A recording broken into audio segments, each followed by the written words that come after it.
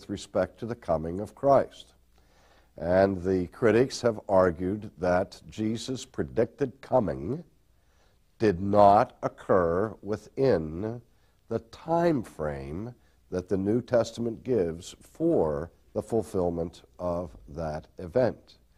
And as we've seen so far in our study, the critical phrase in the Olivet Discourse is the reference to this generation, where it is said, this generation will not pass away, I'll use the phrase pass away, until all these things are fulfilled.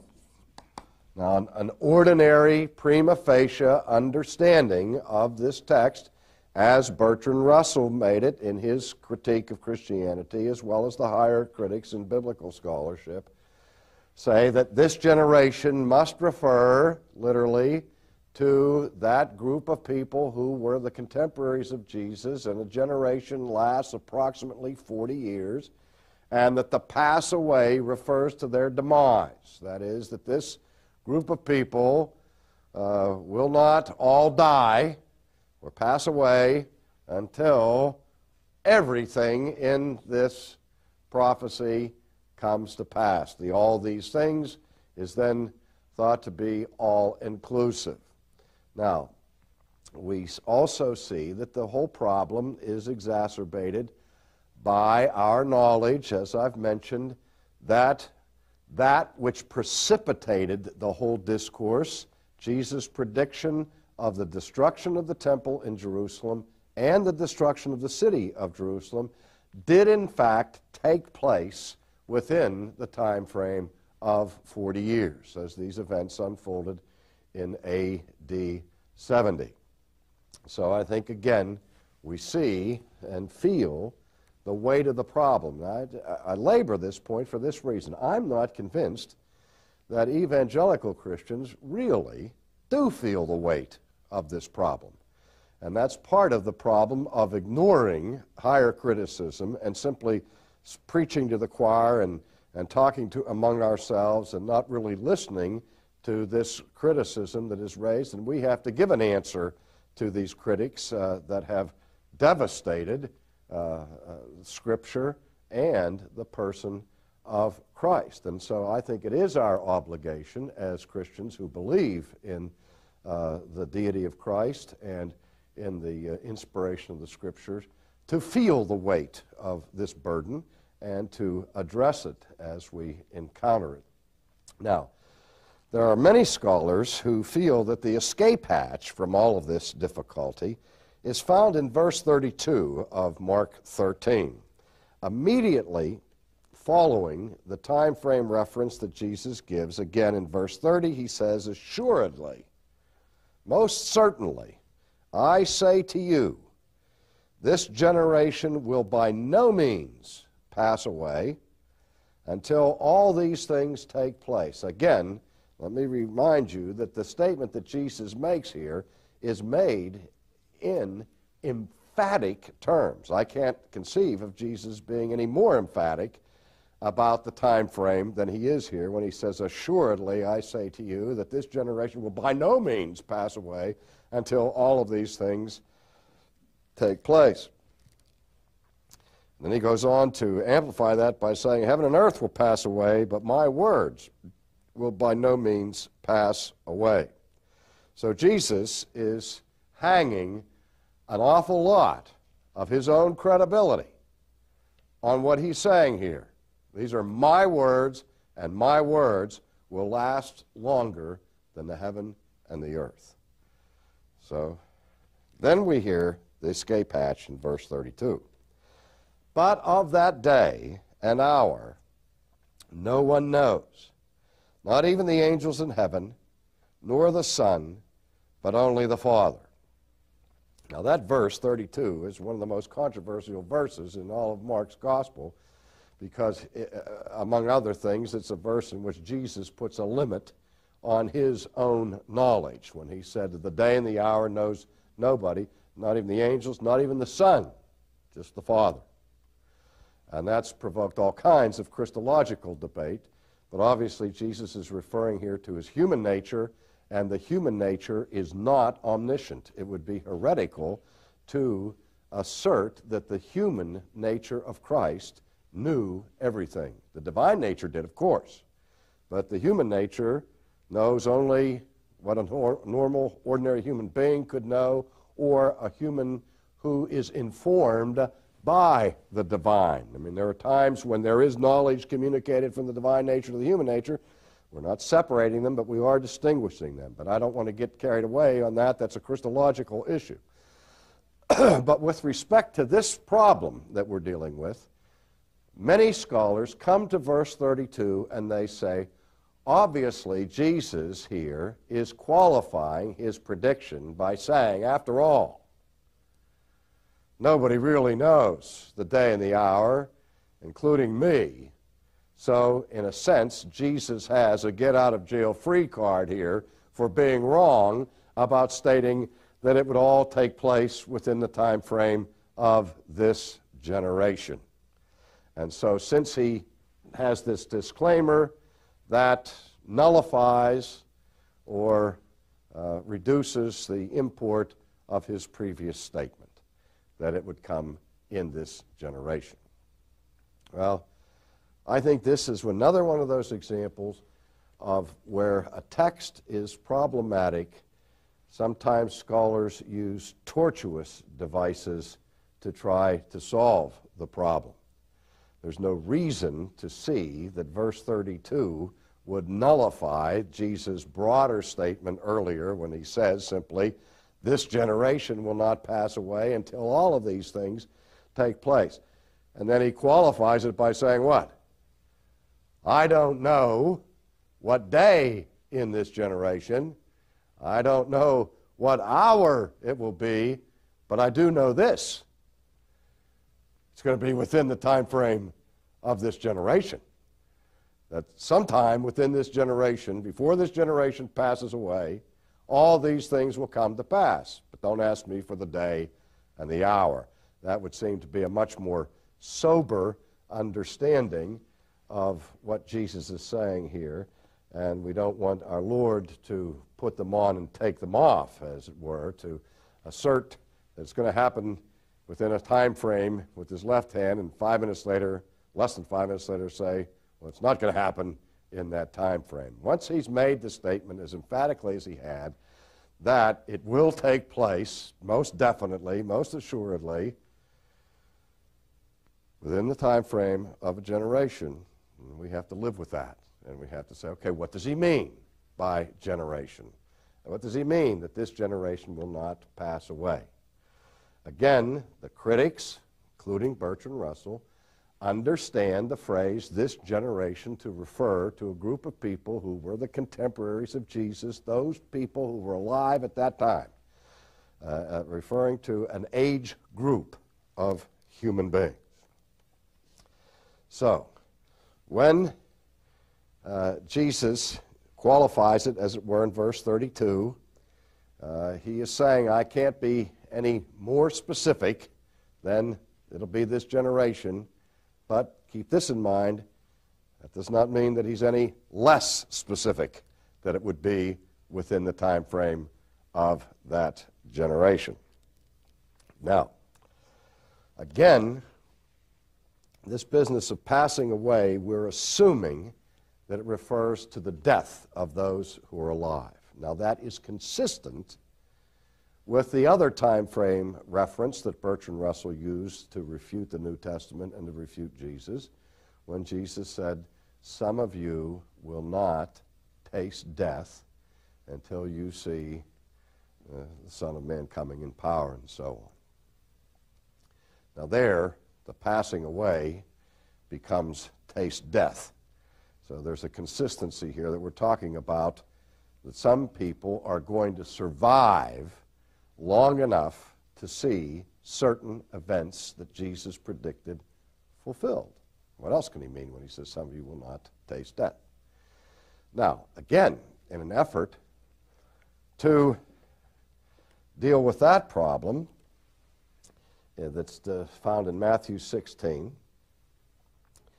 we are told by certain scholars that that was fulfilled in either the transfiguration or the resurrection. Because in the transfiguration, people did see Jesus manifested in glory. Because on the Mount of Transfiguration, his divine nature shone through, and the disciples, Peter, James, and John, had that awe-inspiring encounter there with the transfigured Jesus where they beheld his glory. And so maybe what Jesus was referring to was either to the manifestation of his glory in the transfiguration or the manifestation of his glory in resurrection or ascension, not to his coming later. Now, there's a problem with that, and that is that the transfiguration, according to Matthew, took place 6 days after Jesus gave that time frame reference, and the resurrection only a couple of weeks, and so on. So it doesn't seem very reasonable to me for Jesus to say, some of you aren't going to die until this takes place, unless he was expecting the majority of his disciples to die in the following week. And when he was simply saying, some of you are going to survive long enough to see this come to pass. It just doesn't seem likely to me that our Lord would speak in terms of surviving death in an event that's going to take place in the next week or the next couple of weeks, unless, of course, they were faced with an impending battle where survival was not expected or something of that sort, which we obviously don't have at this point. So my point is this, that to apply that text of some of you will not taste death to the transfiguration or to these other events related to it in the short term, I think it's too near a time. I think Jesus, when he says that some of you will not taste death, is obviously thinking longer term than 1 week or a month or so. Well, now another way, in fact the most common way in which scholars try to answer the critics with respect to the unfulfilled prophecy of the New Testament and of Jesus is by interpreting the word generation in a way that does not make it refer to that group of people who were alive at the time Jesus made the prophecy and who were the contemporaries of Christ. But rather, the term generation is used to describe a kind, type, or sort. A kind, a type, or a sort of person. That's like Jesus was saying, people like this will not pass away until all of these things come to pass. Now again, that's the most common. Now, some scholars say that the type of person that Jesus is describing here is the believer, or the righteous ones.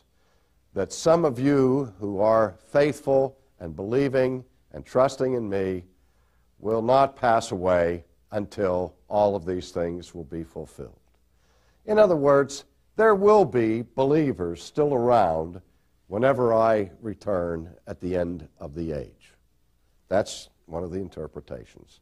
And of course, that interpretation gets everybody off the hook, because then generation doesn't refer to a 40-year period and restrict the fulfillment to the first century and allows for the possibility of what Schweitzer called parousia, delay, down through the centuries that we can wait 2,000, 3,000, 4,000 years for these things to take place. Now, more commonly, the generation that is described as a type or a sort of people refers not to the righteous or to believers, but to unbelievers, those who were of a wicked sort, a wicked generation. And Herman Ritterboss, whom I've already talked about, who gave us the already and not yet time frame approach to the kingdom of God teachings in the New Testament, Ritterboss takes the view that the Greek word here, geneia, that is used to interpret or to be translated generation, is a description not of time frame, but of mind frame. That is, it's a mind frame reference saying people of this frame of mind will still be around until all of these things come to pass. Again, this ilk, this sort, this type of person will abide until all of these things are fulfilled. Now, again, that is the most common view that conservatives and evangelicals take to the Olivet Discourse to escape the guns of higher criticism. And I personally, frankly, find this less than exegetically satisfying. I do know that there are rare occasions in the Septuagint and in extra-biblical documents where that word geneia can be used to refer to sort or kind or type of person. But the usage of it in the New Testament overwhelmingly and consistently refers to a group of people who are alive at the particular time. And I want to take some time now to look at some of these passages. And the first passage we look at is in Matthew 23, verse 36. Now, in this context, Jesus is giving his final address that he gives presumably on the very same day that he gives the Olivet Discourse. And he said, quote, "All of these things shall come upon this generation." Now, to my understanding, I'm not aware of any commentator or any Matthean scholar who's ever interpreted that reference to anything other than those contemporaries that were alive at the time when Jesus talks about the things that will befall that generation. In Matthew 11, he says, "Whereunto shall I liken this generation?" Again, the commentators all agree that that referred to the existing generation of Jewish people. In Matthew 12, 39, 41, 42, and 45, listen to what we read. "The men of Nineveh shall rise up in judgment with this generation." Obviously, the men of Nineveh were an earlier generation. "The queen of the south shall rise up in the judgment with this generation. Even so shall it be also unto this wicked generation." And this can only refer to the then current existing generation of people that Jesus was warning. Again, Luke 11, verses 50 and 51. "That the blood of all the prophets may be required of this generation." Again, it shall be required of this generation. Mark 8:38, "Whoever shall be ashamed of me in this adulterous and sinful generation." And Luke 17:25, "The Son of Man must be rejected of this generation." Now, if we understand the biblical context in which our Lord makes these statements, he's clearly talking about the decisive point in redemptive history where God has visited the nation of Israel in the person of his only begotten Son. And it was that generation that was alive at that time that had on the one hand the unspeakable privilege of seeing the Messiah come in the flesh. And yet at the same time, it was that generation who were convicted of the greatest guilt in Jewish history because that was that generation that rejected the one who had come to their own, and they received him not. And so Jesus again and again in the New Testament warns that existing generation about the severity of judgment that will be on their heads, because their judgment will be far greater than those earlier generations in antiquity, such as were seen in the days of the Queen of Sheba and other periods, because the decisive crisis point has been reached with the coming of the Messiah. And he talks about the judgment that will come upon this generation. And the plain sense of those warnings refers to the judgment that will befall that last, final generation of apostate Israel at that time. In fact, apart from the use of this word genea, or generation, that we find in the Olivet Discourse, there are 38 other references to this word in the New Testament, and every one of them refers to a contemporary group of people that were then alive. Now, it's possible linguistically that genea could mean sort or type, or as Ritterboss suggests, a mind frame rather than a time frame. But what I'm saying to you is that the exegetical and linguistic evidence against that is overwhelming. And one would have to have a compelling reason to interpret the phrase, "This generation shall not pass away until all these things be fulfilled." There would have to be a compelling reason to interpret that other than the ordinary usage of the term. And the question is, do we have that compelling reason? Well, of course we have a compelling reason according to many evangelical people, and the compelling reason is the end of the age hasn't happened, Jesus hasn't come.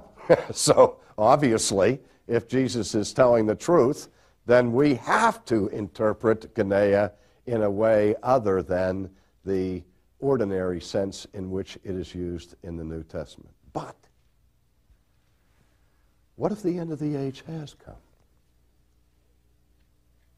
What if what Jesus is talking about here is not the end of history, but the end of the Jewish age?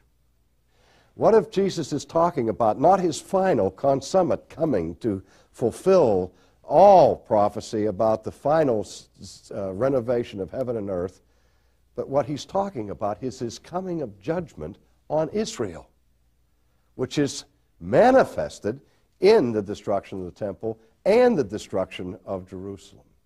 What if that's the focal point of his warning on the Mount of Olives? I believe it is. I'm not positive, but I do believe that that's what he was talking about there. And in our next session...